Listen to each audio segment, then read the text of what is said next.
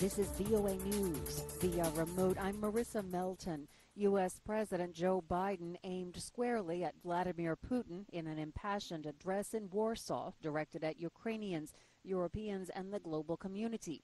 He blamed the Russian president for the month-long siege on Ukraine. He also addressed the Russian people directly. You, the Russian people, are not our enemy. I refuse to believe that you welcome the killing of innocent children and grandparents, or that you accept hospitals, schools, maternity wards, and for God's sake, being pummeled with Russian missiles and bombs. But he had harsher words for Putin himself. For God's sake, this man cannot remain in power. Minutes later, however, Biden's administration walked back some of his rhetoric. A senior administration official told reporters the president's point was that Putin cannot be allowed to exercise power over his neighbors or the region. The official continued he was not discussing Putin's power in Russia or regime change. The Kremlin was dismissive of the president's remarks when asked about them after the speech. Its chief spokesman Dmitry Peskov said Russians would decide who their leaders should be. Biden also praised the Ukrainian people who have conscripted every able-bodied adult male to the fight, which recently passed the one-month mark. He spoke to a crowd of nearly 1,000 people, including Ukrainian and Polish officials, diplomats, and ordinary citizens at Warsaw's. For God's sake, this man cannot remain. At Warsaw's Royal Castle. The speech comes at the very end of a whirlwind diplomatic tour in which Biden met with NATO, European, and G7 leaders in Brussels and then headed to southeastern Poland, where Patriot missiles were prominently parked near a temporary U.S. base within easy range of western Ukraine. VOA News.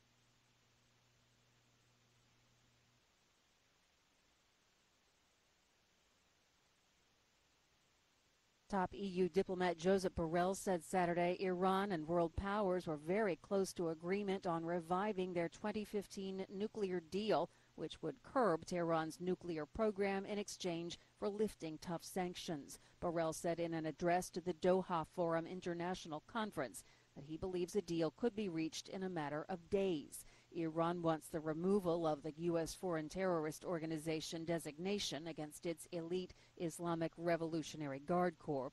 Tehran has also been seeking guarantees that the United States will not unilaterally withdraw from any agreement. There are also disagreements regarding the extent to which sanctions should be rolled back. Yemen's Houthi group said on Saturday it was suspending missile and drone strikes on Saudi Arabia for 3 days, in a peace initiative it said could be a lasting commitment if the Saudi-led coalition fighting in Yemen stopped airstrikes and lifted port restrictions. The group also announced a 3-day suspension of ground offensive operations in Yemen, including the gas-producing region of Marib, this according to the head of the Houthis' political office. The unilateral initiative came as the war between the Iran-aligned group and the Saudi-led coalition entered its 8th year. The conflict has killed tens of thousands of people, mostly civilians, and left millions facing starvation and disease. The Saudi-led coalition pounded the Houthi-controlled seaports of Hodeidah and Salif with airstrikes on Saturday, a day after the group launched broad attacks on Saudi Arabia, including an oil facility in Jeddah. And in the United States, a Friday night shooting at a mall northwest of Chicago has left one person dead. AP correspondent Jennifer King has more.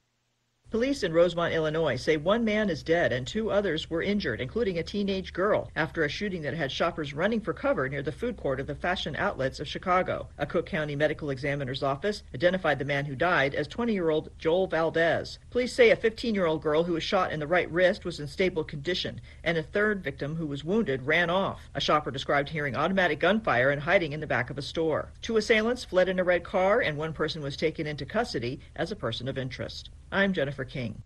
Recapping our top story, President Joe Biden aimed squarely at Vladimir Putin in a speech in Warsaw Saturday. The speech was directed at Ukrainians, Europeans, and the global community. It blamed the Russian president for the months-long siege on Ukraine.